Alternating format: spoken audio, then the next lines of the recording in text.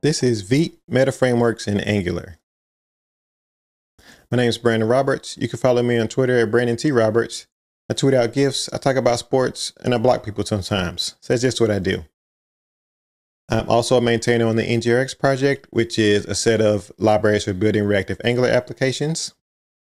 Also a Google developer expert, which just means I've been around the community for a while and been able to do some cool things there. Also a software engineer at open source, where we help people find their next contribution in open source. So let's get into the agenda for this talk. We're going to talk about Vite, of course. We're going to talk about meta frameworks and talk about how Angular fits into this picture. So first, we'll talk about Vite and some of its features and goals that it has provided through the web ecosystem.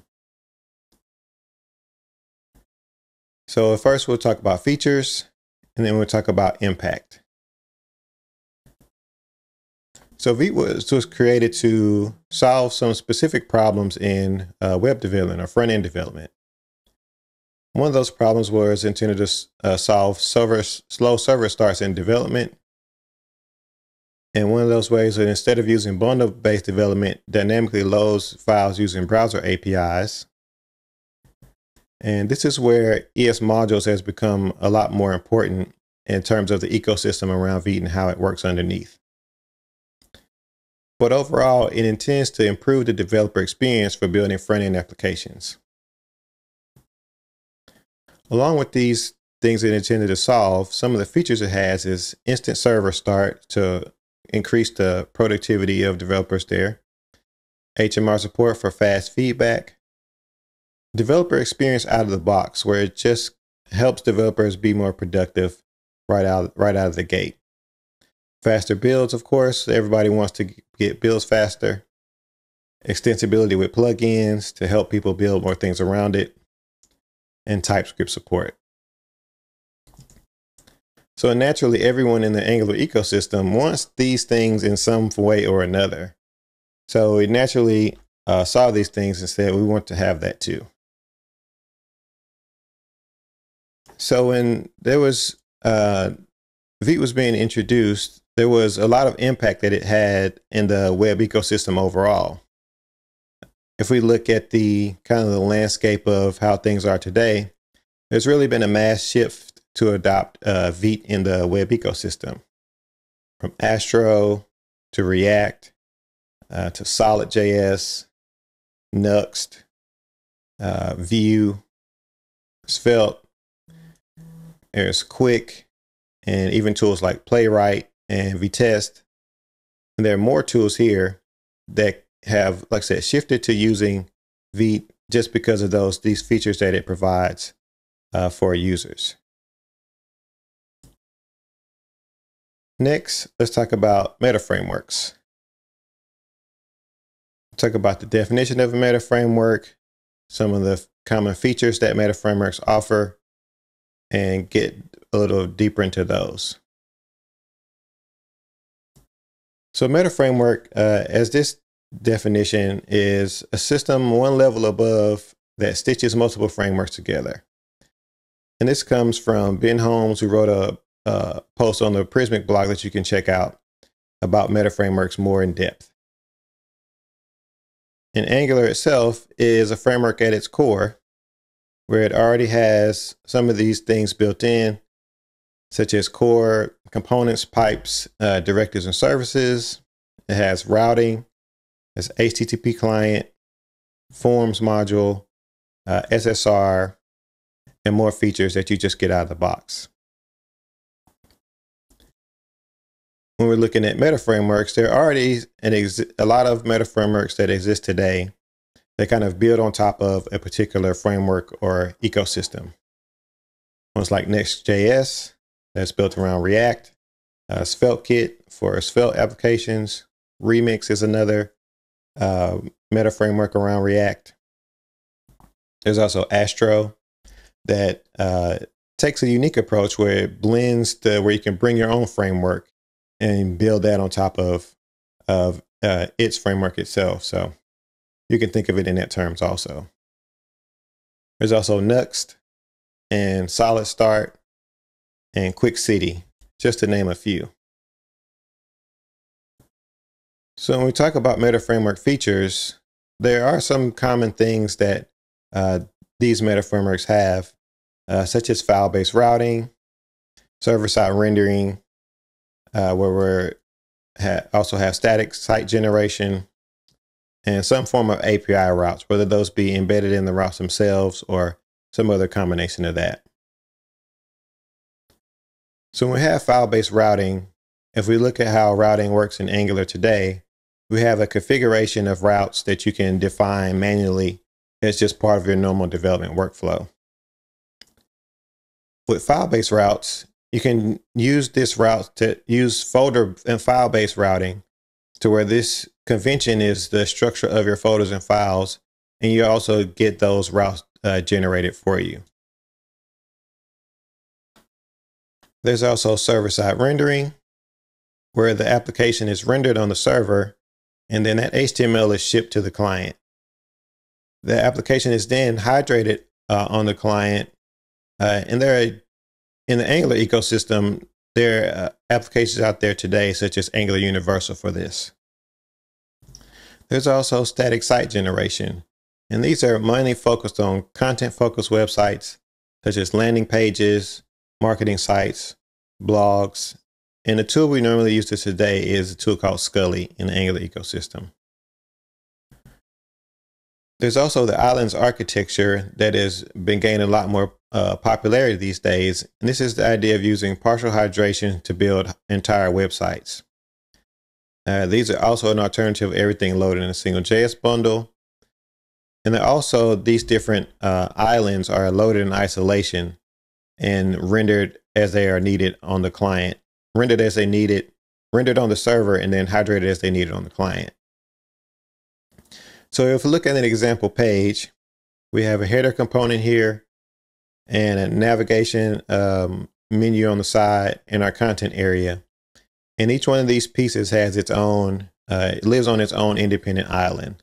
So they are loaded and independently isolated from each other. But there's also API routes, and these are just APIs that you can build without external libraries.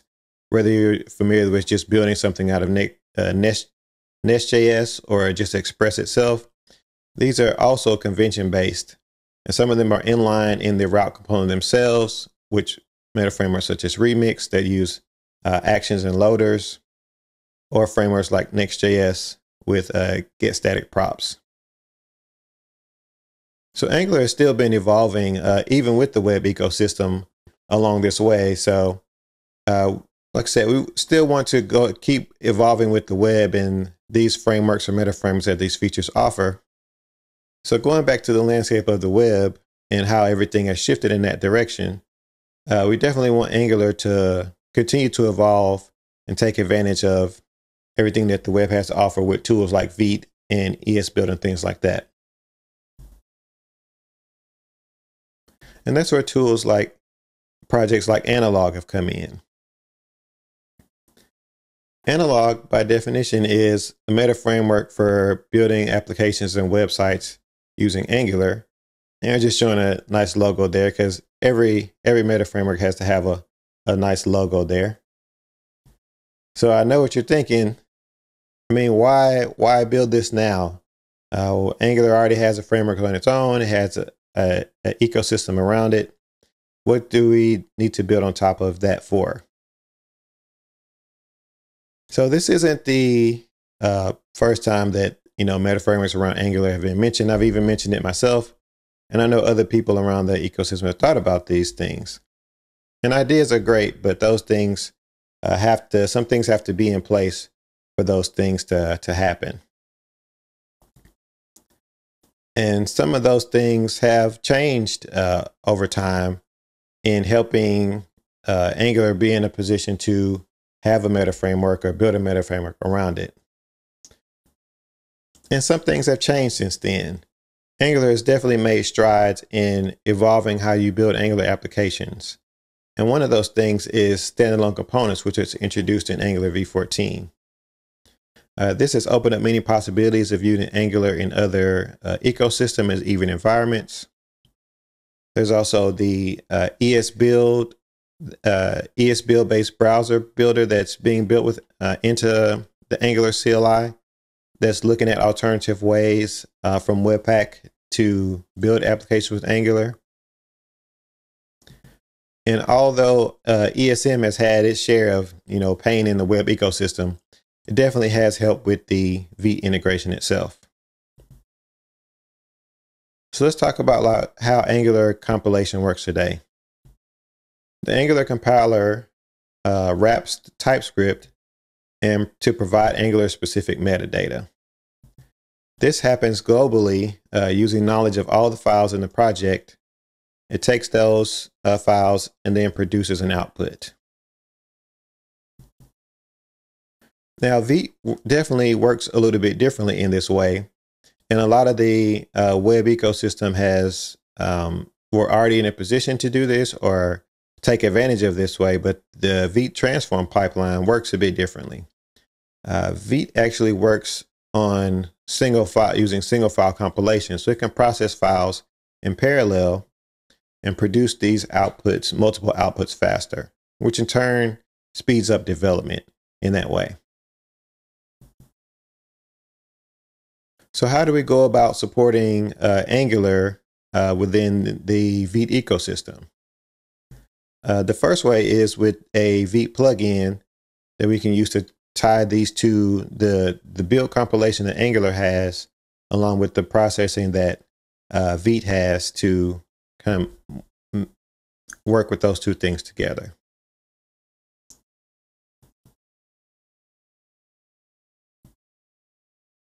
In the future, we could look at a scenario where Vite, the transform pipeline with Vite, works on these multiple files and then produces these output for then.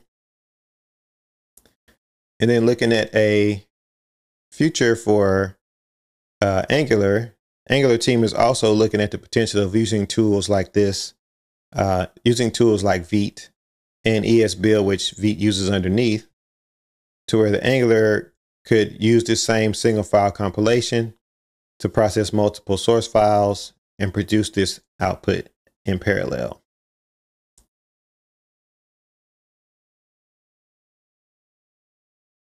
So what are some of the features in the analog project?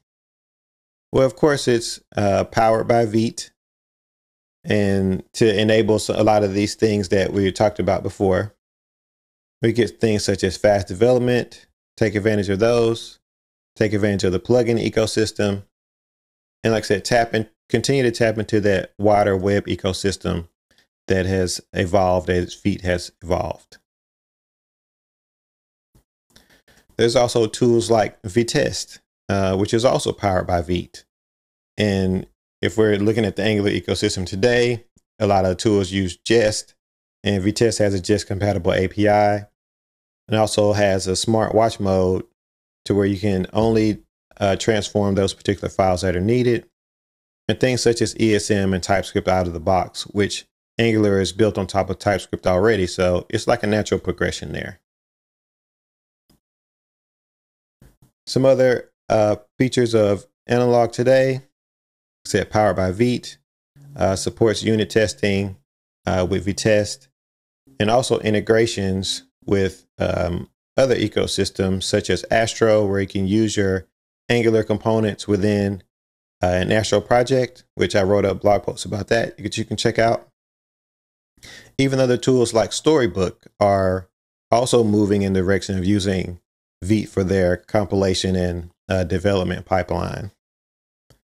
And even tools like Playwright, which is another tool for testing, has component testing that uses Vite, could integrate with Angular there. And there are also more interesting integrations that could come out of this by supporting Angular in Vite and continue to evolve in that area. So in the future, also looking at other features such as file-based routing, server-side rendering, static site generation. and server and API routes. So we have some parity there with other ecosystems, and also provide these integrations that I talked about. We're using Angular and Astro to build websites with, and have those server rendered, and only bring in Angular when you need it, for those who are comfortable with using Angular as part of their development. So now we get into contributing to Analog. Of course, there are many ways to contribute to this ongoing effort, whether it be GitHub issues, writing documentation to kind of iron out some of the things that people try out with. Pull requests are always welcome, especially in open source projects. And also sponsorships definitely help with some of the things that are involved with maintaining these projects. As you can see here, we already have some people who have been contributing to the project already, and we look forward to more people getting involved with the Analog project. You can check out the project itself at github.com/analogjs/analog. And also check out the docs at analogjs.org to find out how you can get set up, or even can start contributing to the project. So to recap, I talked about Vite and the things that Vite has brought to the web ecosystem. Talked about meta frameworks and the features that they'll provide, and things that Vite kind of enables in that way, where we can kind of integrate these meta frameworks together and other ecosystems that are built on top of this already. And I talked about how Angular fits into this picture today, and the Analog project, and how you can get involved. Thanks.